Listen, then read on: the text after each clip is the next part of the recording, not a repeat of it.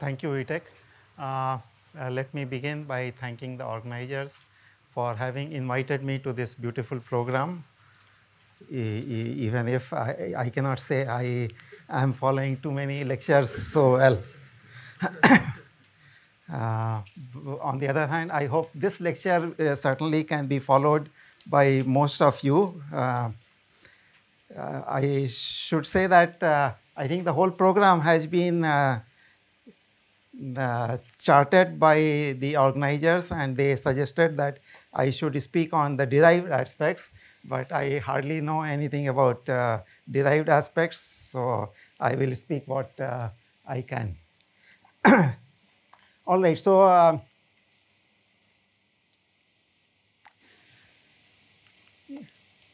I begin by defining what the branching laws are. Perhaps this has not been explicitly mentioned in this program. If you have a subgroup of a group and you have a representation of the bigger group, one is often interested in decomposing the representation of the bigger group restricted to the smaller group, and these are what are called branching laws. And many problems in representation theory can be interpreted as a branching law of one kind or the other. One of the most basic examples and of interest to many of us is this branching law called Clebsch-Gordon theorem, which tells the tensor product of two irreducible representations of SL2C, and it has this form.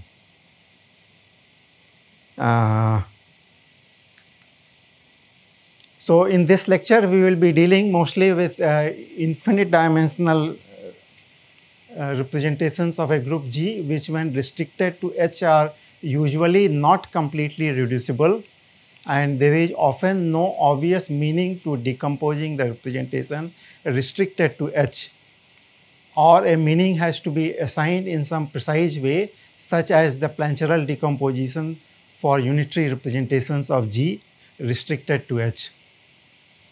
So actually in this lecture, unless otherwise mentioned, we will say that a representation pi2 of H appears in a representation pi1 of G if this Hom space is non-zero. So this is what means the branching law. To understand all the representations pi2 of H which appear in pi1, and they appear in this sense, and then this Hom space also is a certain vector space, and then its dimension will be called the multiplicity. Okay, so the local GGP conjectures, which are all theorems now, considers such branching laws for certain pair of classical groups G comma H, which in this lecture we will often take to be one of these two pairs, GLN plus 1 comma GLN or SON plus 1 comma SON, where F is a local field, and although much of what I say eventually may hold good for Archimedean, but that usually needs separate consideration. So in this lecture, it will exclusively be non-Archimedean. So for an irreducible, I went too far. For an irreducible admissible representation pi1 of SON plus 1, this is the bigger group, and pi2 of SONF, the question of interest for GGP is the understanding of the Hom spaces, Hom pi1, pi2. So pi1 is the representation on the bigger group, pi2 on the smaller group, and you are looking at when pi2 appears in pi1 as a quotient, and this Hom space can be rewritten in this, and then it can be rewritten in this form as it appeared in lectures of, for example, Raphael. So X is this spherical variety SON, SONF cross SON plus 1. So in fact, I was also suggested that I should try to tailor my lectures using a spherical variety like Sx, and think of representations pi1 check tensor pi2 as a representation of the ambient larger group, of which this is the spherical variety. But for certain purposes, to have two groups is convenient, and I think to have this product structure is an advantage in some situations, because indeed the two groups do play some role. Okay.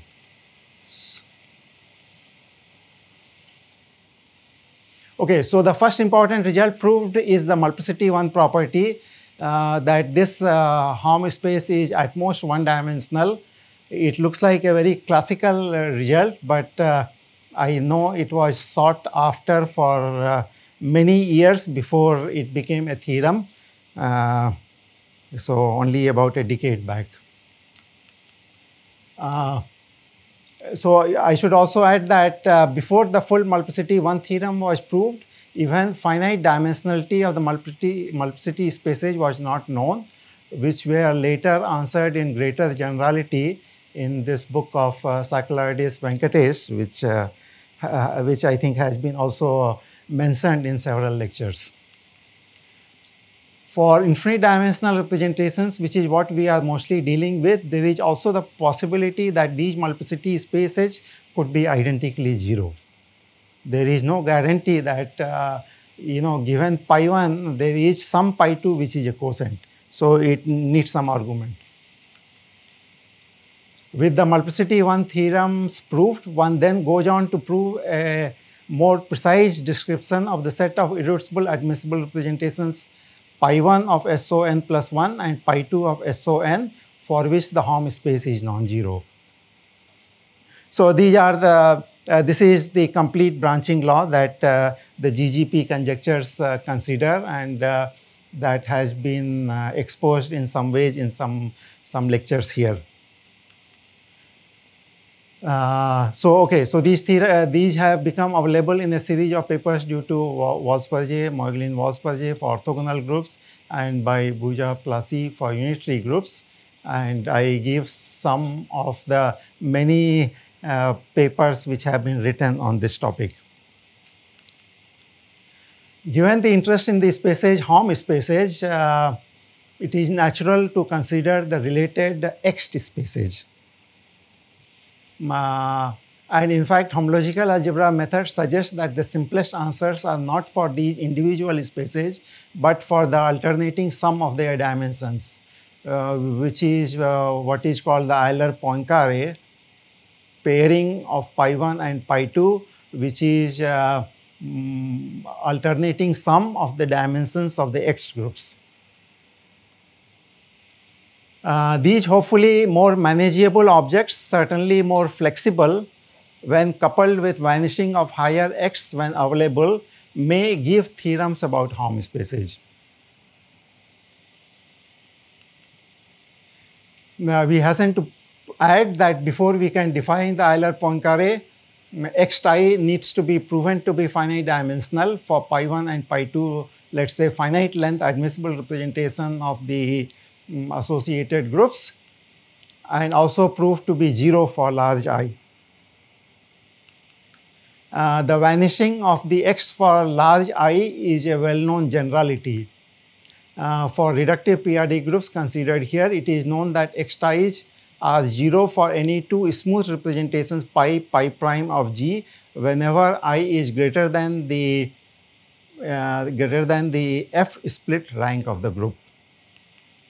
This is a standard application of the projective resolution of the trivial representation of G provided by the Brouhart-Titz building associated to G. So because the building is contractible, this gives rise to a resolution of the trivial representation by compact induction, which are projective modules. So, and then if you have any other representation, you tensor that exact sequence by pi, and that gives you a resolution of pi, and then one has to just observe that pi tensor induction K to G is also projective module. So, yeah, so that was vanishing outside the rank of the group. So, for instance, for PGL2, X ties are 0 for I greater than or equal to 2. For PGL2 or for SL2, beyond 1, it is all 0. For the proof of the finite dimensionality of X tie, we note that unlike Hom spaces, where we will have no idea how to prove finite dimensionality if both pi1 and pi2 are cuspidal, for X tie, exactly this case can be handled a priori for I positive, as almost by the very definition of a cuspidal representation, they are both projective and injective objects in the category of smooth representations. So, somehow cuspidals create no problems, and the finite dimensionality of X tie when one of the representation is a full principal series is achieved by an inductive argument both on n and on the split rank of the levy from which the principal series arises. The resulting analysis needs the notion of Bessel models, which will come up in this lecture, but that may need some more attention. So, I think those slides I may fast forward, but in any case, the point being made is that in the analysis of Hom spaces or X spaces, the orbit methods lead you onto some other smaller groups, and these are called the Bessel subgroups, and one can make an inductive argument.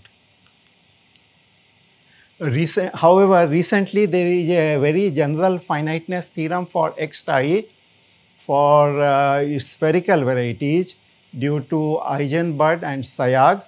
So, this is a paper quite recent.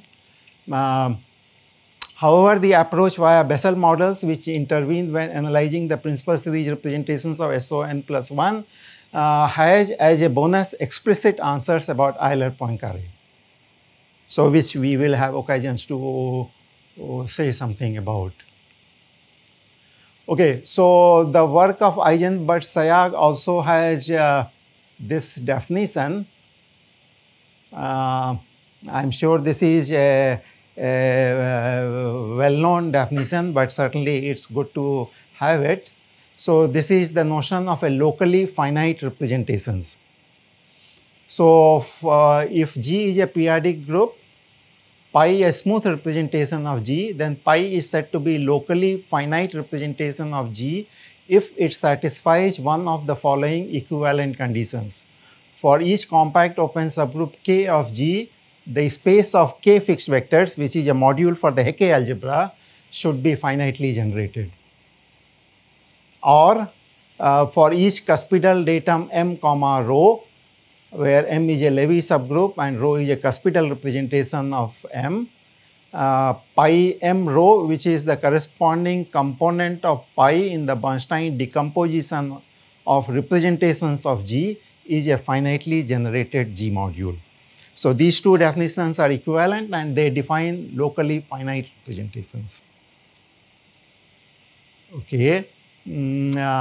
So, the theorem of Sayag is the following. For pi an irreducible representation of GLN plus 1, the restriction of pi to GLN F is locally finite. And as I said, I am using sometimes these explicit groups, but these are true for any of the GGP pairs. So in fact, somehow the theorem of Eisenbud-Sayag assumes that one already knows finite multiplicity is known, and somehow they build on the finite known multiplicity, and which is the work, as I said, of Sakellaridis and Venkatesh. So, for us, the relevance of that locally finite representation is that it proves the finite dimensionality of the X groups. So, the following corollary is an easy consequence of the standard homological algebra, where we also use the fact that if a module is finitely generated over a Noetherian ring, then it has a resolution by finitely generated projective modules. So, when I made that argument about tensoring with pi, the objects were quite large. So, that argument needs to be replaced by a projective resolution which is finitely generated. But replacing that by a finitely generated projective resolution is a generality. Okay, so the corollary is that if pi1 and pi2 are irreducible representations of the GLN plus 1 and GLN, then the X spaces are finite dimensional and 0 beyond the split rank of H. So I think this theorem and theorems of this kind seem to have a good conceptual framework, and they work in a good generality. Okay, so I want to begin with somehow the simplest of all branching laws, which is indeed at the basis of GGP, that there is the following theorem. Given an irreducible generic representation of GLN plus 1 and of GLN, each such generic pi2 appears in each such generic pi1. And the multiplicity space is at most one dimensional. So that is a generality, at most one dimensional. As I said, it's a theorem, and it is equal to 1 is part of the Rankine-Selberg. I am not sure whether less than or equal to 1 can be proved in this case more directly. So in any case, there is this theorem. So what I am going to do next is to look at the Euler-Poincare version of this theorem, and the following theorem can be considered as the Euler-Poincare version of the above theorem, and is much more flexible than the previous theorem. And the point I am trying to make is it's also proved much more easily. So the theorem is that if pi1 is an admissible representation of GLN plus 1 of finite length and pi2 of GLN f of finite length, then these X spaces are finite dimensional. That we already knew, but in this case anyway, that can also be proved directly. And the point is that the Euler-Poincare here is the product of the dimension of their Whittaker spaces. So WH pi1 and WH pi2 denotes the space of Whittaker models of pi1 with respect to a fixed non-degenerate character on the maximal unipotent group. So I note this following corollary of this theorem, that if pi1 and pi2 are irreducible representation, then the Euler-Poincare, just like the Hom space, takes only two values, 0 and 1. And in particular, it is always bigger than or equal to 1. So I do not know other contexts in where Euler-Poincare is always positive, unless of course Euler-Poincare is contributed only from H0, but in the generality that we are dealing with at the moment, Euler-Poincare is not contributed only from H0. So it's a bit curious that Euler-Poincare takes only these two values, and it is greater than or equal to 0. Whittaker of pi means the Hom space, right? So the dimension of the space of Whittaker functionals, right? Yeah. You don't need to be injective or anything. No, the usual space of Whittaker models on pi1. So if pi1 has in the Grothendieck group, it is summation ni pi I, then it is the sum of the dimension of the Whittaker model for pi i's. Yeah, but by Whittaker model, you don't mean that pi injects into the Whittaker. No, I mean just the space of linear forms which are psi equivariant.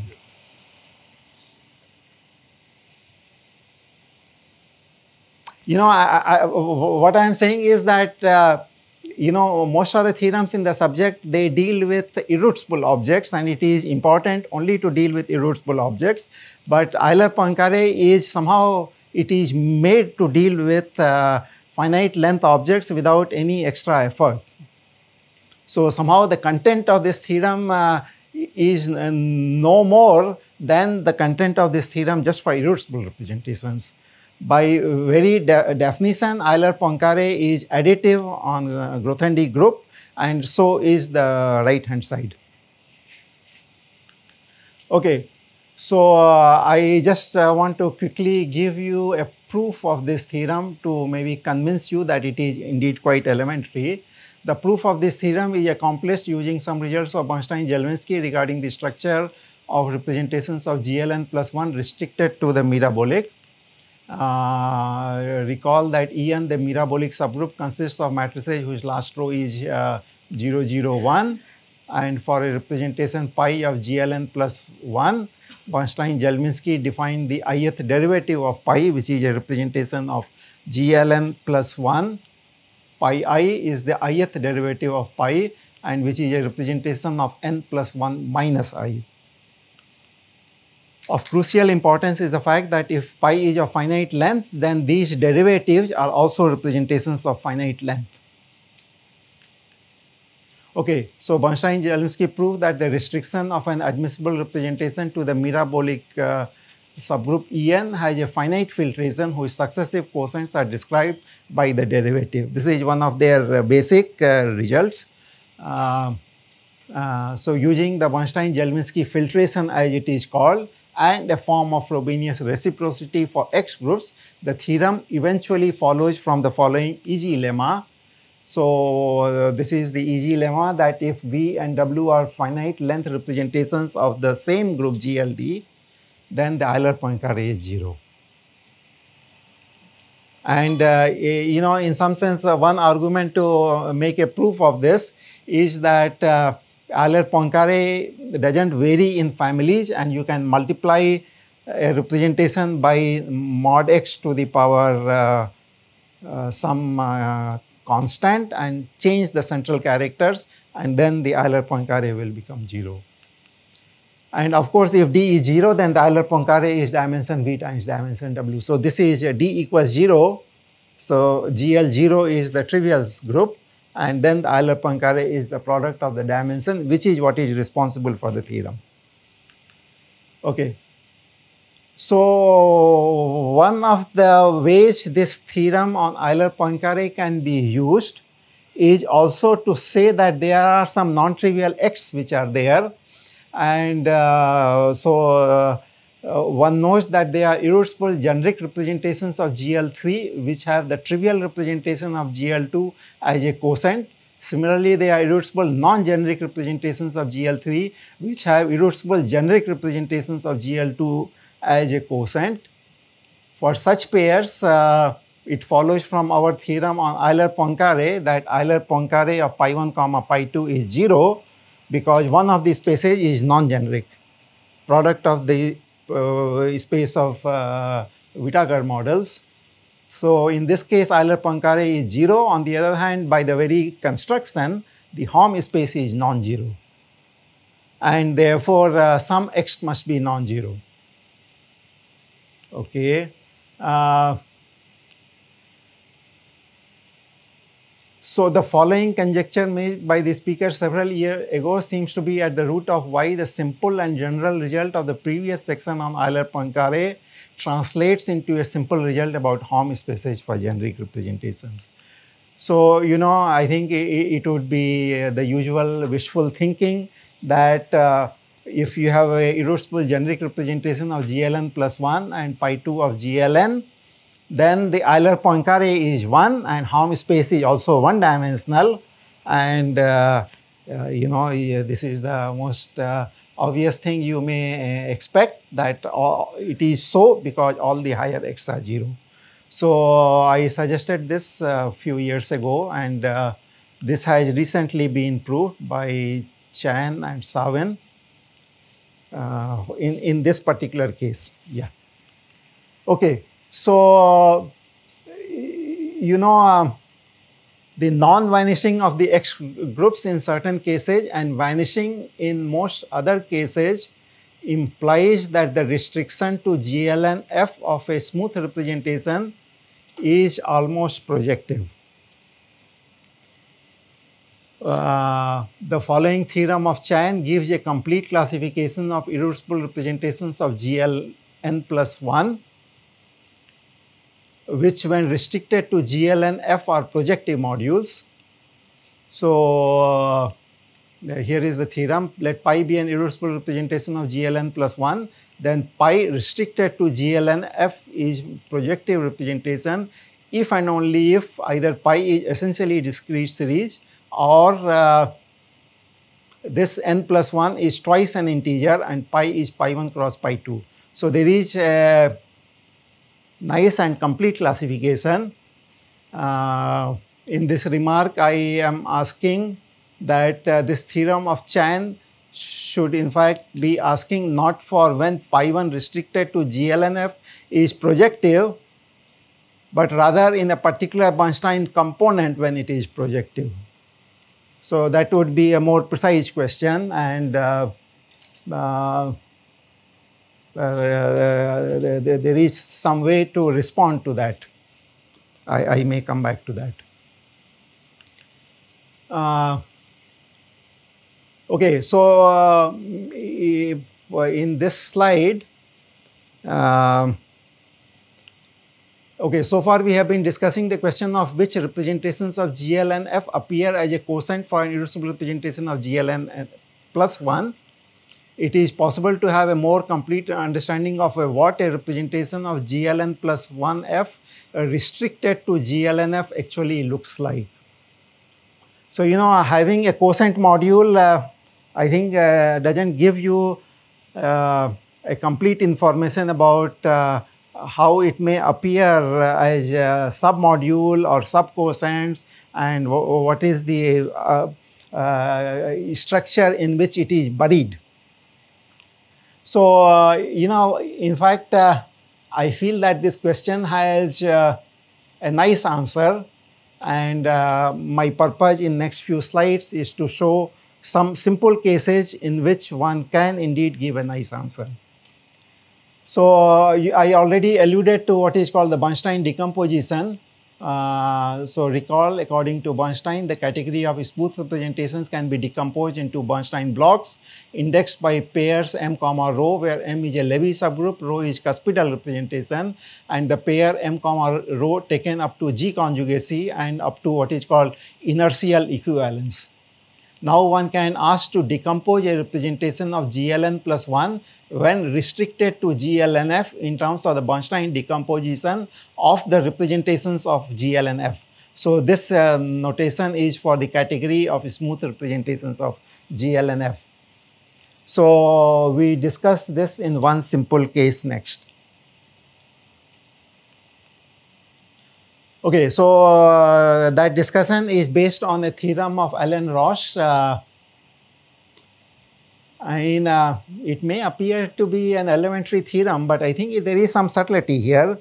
Okay, so the theorem says that let G be a reductive p-adic group, m comma rho a cuspidal datum, let m naught be the subgroup of M generated by compact elements in M. Assume that no non-trivial element in the while group normalizer of M in G upon M preserves rho up to an unramified twist. So, no non-trivial element fixes rho. Then the theorem is that the induced representation is irreducible, and furthermore the parabolic induction from P to G gives an equivalence of categories Rm rho to Rg m rho. So, this is an equivalence of categories. In particular, since the category of representation Rm rho is the same as the category of modules over the ring of functions on the complex torus consisting of the unramified twists of rho, the same is true of the Bernstein component Rg m rho. So, this kind of Bernstein component of G one may call the simplest, in which there is no ramification. I think one could call this without ramification, for which no non-trivial element in the normalizer of M preserves rho up to an unramified twist. So for this Bernstein block, the category is the category of functions on the complex torus consisting of the unramified twists of rho. Okay, so in this particular case, here is the proposition. So let pi1 be an irreducible generic representation of GLN plus 1, and you give yourself a cuspidal datum for GLN F, for which we assume that no non-trivial element preserves rho up to an unramified twist. Let rho naught be an irreducible representation of rho restricted to M naught, the subgroup M generated by compact elements. Then the M rho Bernstein component of pi1 restricted to GLN F is the universal principal series representation, this one. In particular, the Bernstein, this particular Bernstein component of pi1 is independent of pi1. So the content of this proposition is saying that the restriction problem from GLN plus 1 to GLN has this nice answer for certain Bernstein blocks. Okay. So in fact, I give a quick proof of this. By the above theorem of Roche, we are reduced to observing the following lemma, where we appeal to the theorem of Eisenberg-Sayag for finite generation and the multiplicity 1 theorem for generic representations.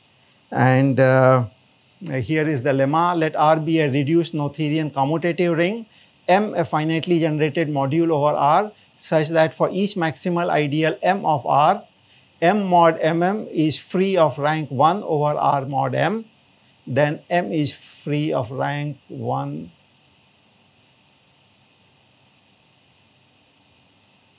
Well, I think I should have said M is projective of rank 1 over R, but I think the rings that we are applying to are ring of functions on the tori, for which I guess there is no difference between projective and being free.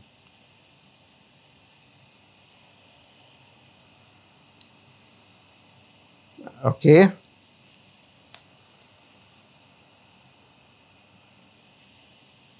All right. Okay, so I want to make some remarks on this. The above simple-minded description of the restriction problem is not valid for other blocks, such as the Iwahori block, which seems like a very interesting question. Notice that the universal principal series for the Iwahori block is induction from B naught to G of the trivial representation, which generically has multiplicity equal to the order of the Weil group.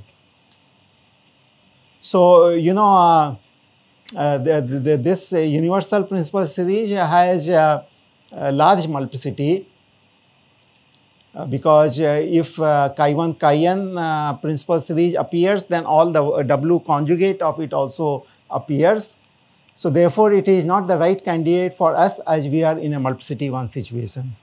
So somehow out of this, we need to pick out a multiplicity 1 part of it, and this one is not multiplicity 1 part.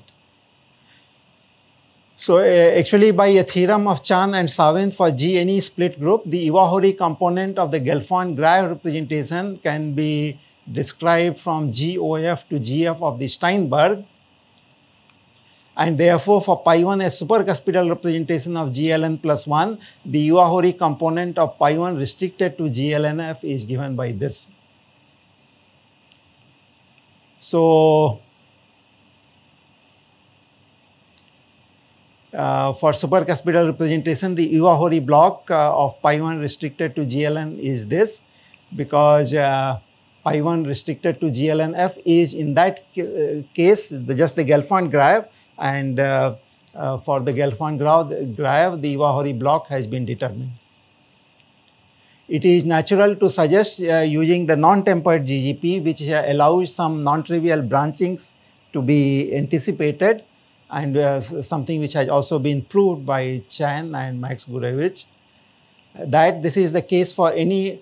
So this is a suggestion that I am making, that any tempered representation pi1, as long as its cuspidal support does not contain an unramified character, the restriction to the Iwahori block is this one.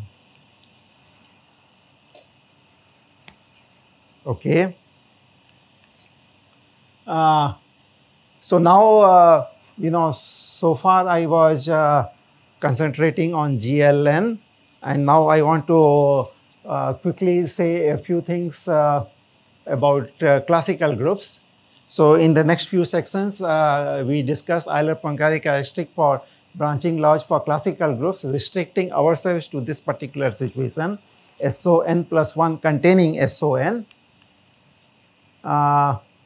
So, I don't think we are going to use Bessel models in much ways, except to recall that these are defined whenever we have quadratic spaces, V by W and odd dimensional split quadratic. But I think it is not essential. In some sense, if codimension of W in V is 1, then it is just the branching problem from SON plus 1 to SON. Okay.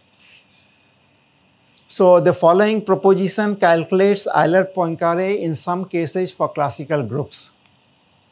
I have not yet found a result which is as simple as the corresponding result for GLN, although there must certainly be one. So the proposition here is that let pi be a finite length representation of SOV, pi prime of SOV prime, which is one less variable than SOV. And if pi is a representation of SOV, so this is a notation used for classical groups in which this component is for general linear group and this component is for classical groups of the same kind but in a smaller number of variables. And here one is looking at a case when the part in the classical group is almost not there. So we are not dealing with a general representation of SOV, but only those for which the parabolic induction does not deal with the SOW. So in this case, the Euler-Poincare for pi prime is again the same. So there is no restriction on pi prime, but for pi there is a restriction. So unlike the theorem for GLN plus 1 to GLN, where both pi and pi prime were pretty arbitrary and one had this result, for this one it is assuming that somehow the part of pi does not have much of classical groups in it. People who know the GGP recipe will recognize that it is a case in which the branching problem happens on the generic component of SOV and of SOV prime. So this is a situation in which the recipe says that the branching happens only for the generic pi and generic pi prime. I don't understand the notation. What does it mean that pi is pi not semi-generic? I am using that notation. I think it is from the Tadic school that, they write some GLN Ni and then they write the classical group and they write the semi-direct product. And here I am looking at a representation of SOV. So this is a representation of a smaller orthogonal group. And I am saying that this smaller orthogonal group is either not there if dimension W is 0 or it is dimension W equals 1. Again, it's not there. So this is parabolic induction, right? This is parabolic induction. Yeah. This is, I'm not assuming irreducibility of any kind. And yeah. You're not assuming irreducibility. Yeah, no irreducibility of any kind. So right here, the V-tech functional, or even orthogonal, you have two choice of V-tech functional. Yeah. So it is with the correct choice. So I think it is also part of the GGP that somehow if you are given V prime in V, then it fixes the Whittaker datum.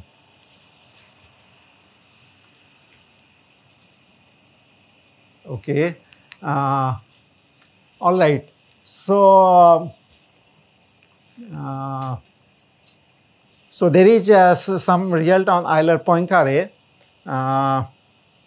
and I want to discuss in some other situations where Euler-Poincare have a region, and then I want to go on to Walsh-Pargé's integral formula. So the following theorem was conjectured by Kazan and was proved by Schneider-Stuhler and also by Roman Bezrukov-Nikov. It is known only in characteristic 0, and this is what is called there is some name, some orthogonality relation. So in any case, the theorem is that if pi and pi prime are finite length smooth representation of a reductive p-adic groups, then the Euler-Poincare of pi prime is given by the character theta c, theta prime bar c, dc on the set of regular elliptic elements, and which comes together with a natural Haar measure, which is given by this order of the Weyl group, the Weyl denominator, and d gamma, where d gamma is the normalized Haar measure on the elliptic torus T, which is the centralizer of gamma. So there is the integral formula which expresses Euler-Poincare in terms of the characters. So yeah. Suppose we are usually in the distinguished problem, and I take the pi to be the trivial. Do we have some condition of pi to guarantee that all the higher extension vanishes except for the 0 one? So we rarely get the integral formula for the Hom space pi. I think one knows that the higher x even for trivial, xd of Steinberg comma 1 is non-trivial. Of Steinberg? Yeah. Okay. Even for this group? Yeah. Okay, so in this slide I make some comments about the calculation on xi. This has been carried out in several cases. In particular, if both pi 1 and pi 2 are tempered representation, this is done using the theory of R groups in this quite non-trivial work of Obden and Solovell. So I think there is a rather complete information about xi. On the other hand, xi for certain non-tempered representations are considered in this article of Jean-François Dath on symmetric spaces and Orlik. So these are components of the principal series which contains the trivial representation. These are certain subquotients of that principal series which has the trivial representation. In the Archimedean case, much has been studied on GK cohomology, which is subject of xi c comma pi, but as far as I know, not on these objects. Okay. So next, my purpose is to not give you a very technical and accurate exposition on this Walsh-Pargé's integral formula, which I think of this as something like Kazan orthogonality. That is the point I wanted to make. There is a bit of notation which goes with it. Since we don't have time because it uses some Bessel models, etc., certain elliptic tori of. So in the Kasdan's orthogonality, elliptic tori, general elliptic tori, but in the theorem of Walsh-Purgé, one needs to be specific about what elliptic tori one needs to use. They are not maximal tori, but they are elliptic tori of a certain kind. So I have written, but I don't think I have so much time left. So I just want to come to the theorem, the integral formula of Walsh-Purgé. I think the Walsh-Purgé wrote two papers, one about 120 pages and another about 150 pages, in which the main aim of the paper was to prove this theorem. And this he did for orthogonal group, and I'm sure it was one of the important things that Raphael had to deal with. So for any irreducible admissible representation sigma of SOV and sigma prime of SOW, one defines this C sigma sigma prime order of the Weyl group, and these are certain functions on the torus defined via the character theory of sigma and sigma prime. So just like the Kasdan orthogonality had the characters, this one also has the, these are related by the germ of the character expansion on the centralizer of these elliptic tori. I have reviewed that in the previous slides, but as I said, I will not. I think it suffices to say that these are certain functions on elliptic tori. So one of the things that Walsh-Purgé proves is that this is a finite sum of absolutely convergent integrals.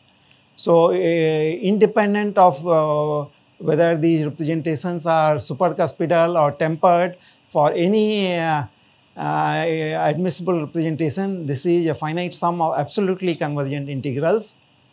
And then he proves these two theorems.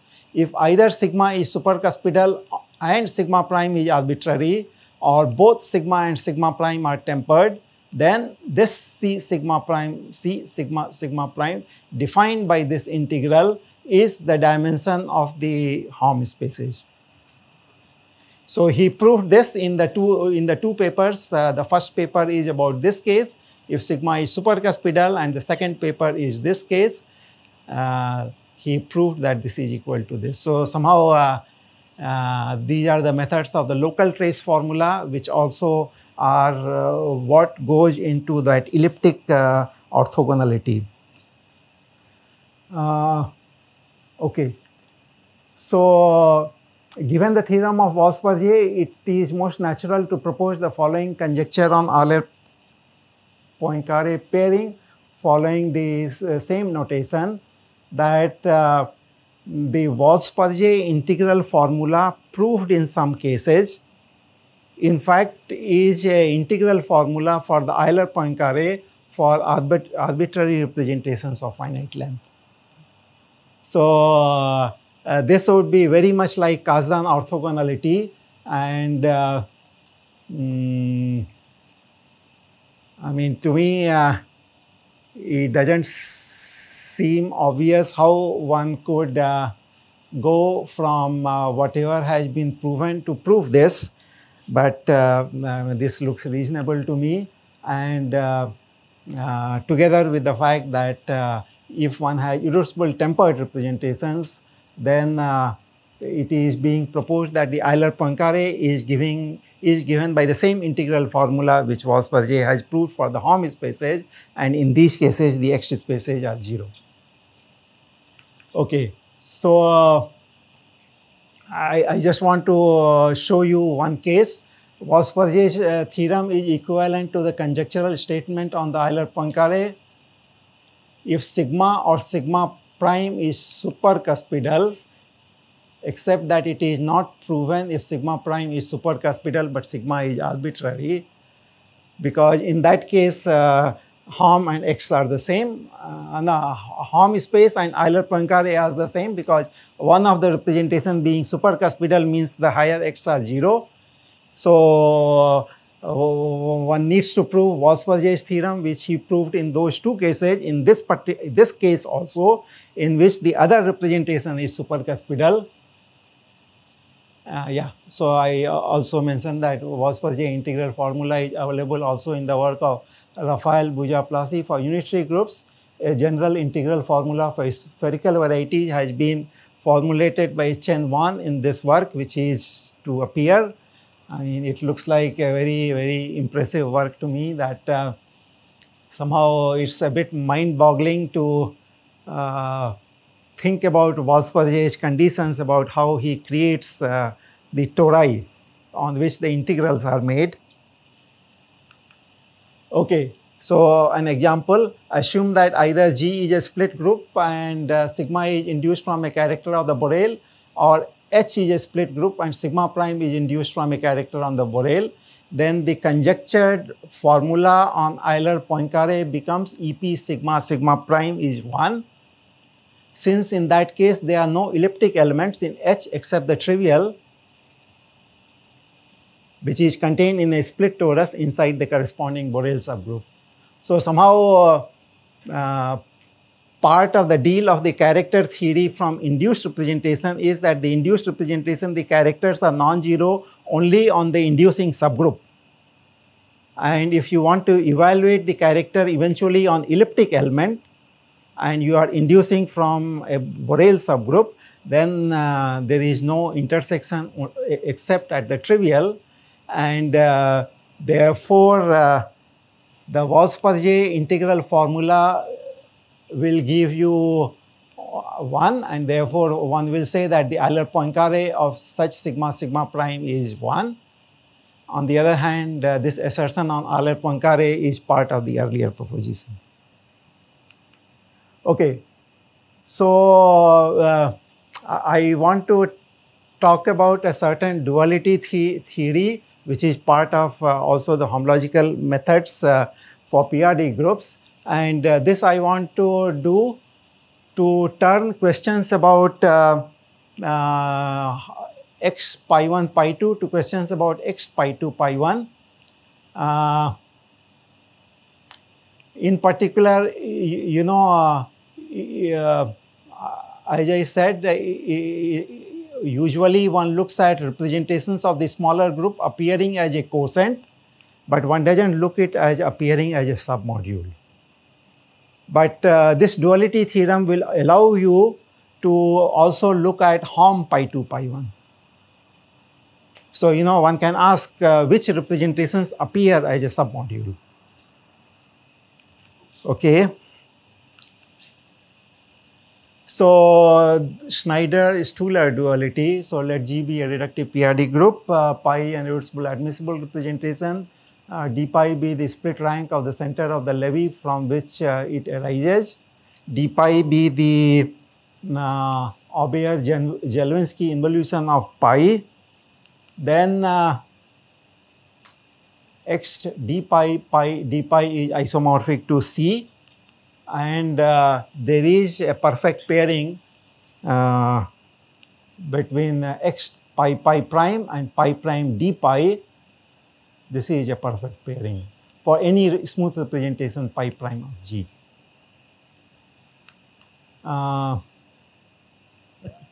Okay, so with various suggestions made along the way and using this duality theorem, here is the general picture. As suggested earlier, we expect that when pi 1 and pi 2 are tempered, higher x are non-zero only for I equal to 0. On the other hand, by the duality theorem just discussed, we expect that xi is typically 0 for I equals 0, i.e. Hom pi 2 pi 1 is 0, and shows up only for I equals the split rank of the center of the levy from which pi 2 arises through parabolic induction. This is not totally correct because of the problem that the Aubert-Jelvinsky involution doesn't preserve the set of tempered representation. It can take tempered to non-tempered. So because of that problem, there is a small issue, and I just want to illustrate that with an example here. So here is an application of the duality theorem to existence of submodules. So it's a very concrete and simple-minded problem to which abstract homological algebra is being put to use. So the following proposition gives a complete classification of irreducible submodules pi of the tensor product of two representations of GL2F with the product of their central characters trivial. So you know, this is the restriction problem from SO4, GL2 cross GL2 to the diagonal GL2, and one knows which representations appear as a quotient, but now we want to ask which representations appear as a submodule. So, okay, so here is the small proposition about it. Let pi 1, pi 2 be two irreducible, admissible, infinite dimensional representations of GL2 with product of their central characters trivial.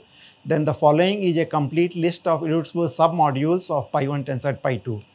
So of course, a supercuspidal representation appears. Whenever it appears as a quotient, it appears as a sub, no problems. And somehow the question is whether there are others. And there is one more.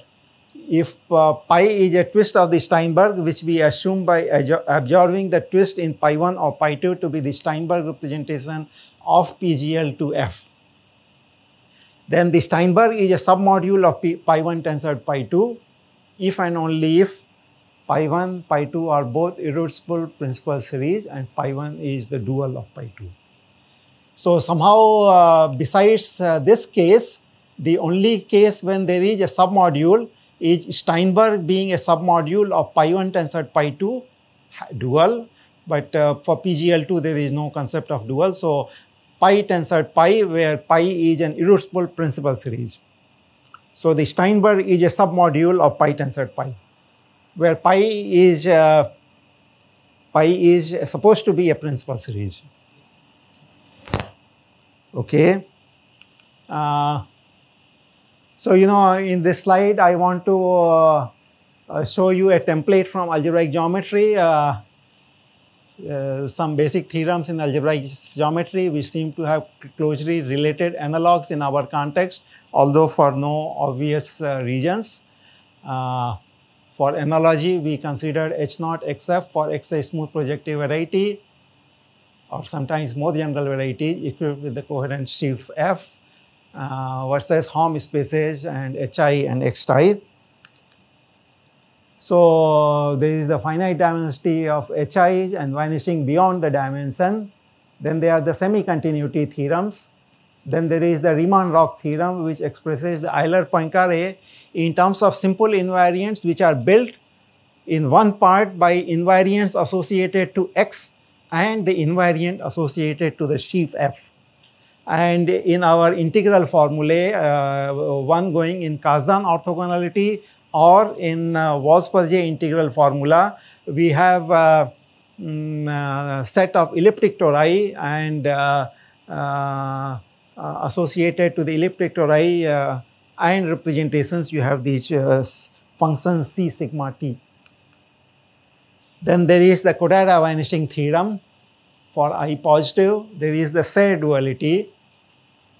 And then there is the special role played by the projective space, and we have our own all her embracing majesty GLN. Somehow,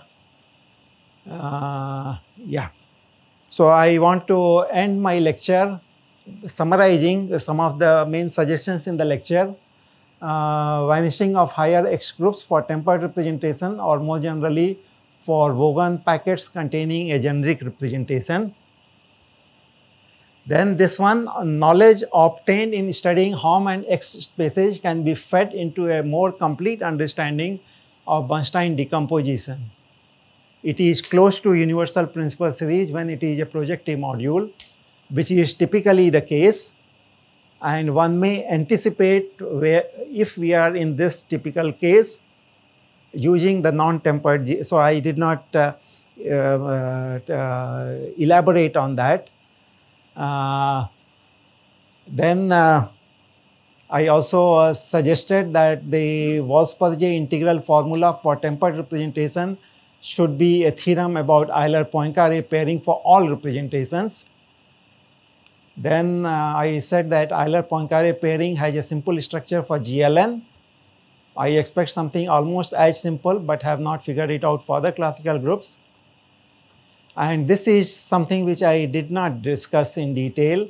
Notion of locally finitely generated and becoming projective modules on restriction should work out well in other situations, such as the Weyl representation and its restriction to dual reductive pairs, or for other contexts involving branching laws.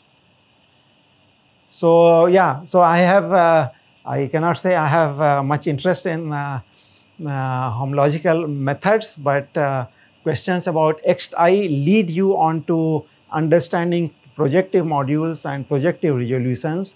And it does appear to me that many modules which the restriction problem gives rise to are closely related to projective modules. All right, thank you.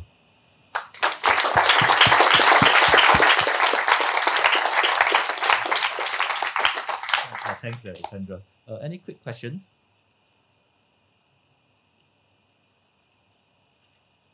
Okay, if not, let's thank Dipendra again, and we will reconvene at 4:20.